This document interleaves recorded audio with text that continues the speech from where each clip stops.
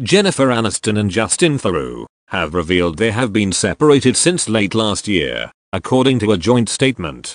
The couple, who wed in 2015, said they intended to keep their decision private, but given that the gossip industry cannot resist an opportunity to speculate and invent, we wanted to convey the truth directly.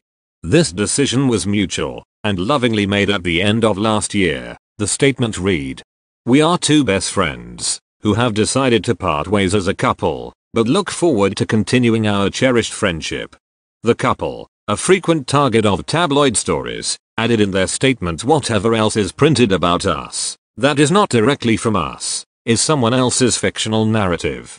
Above all, we are determined to maintain the deep respect and love that we have for one another.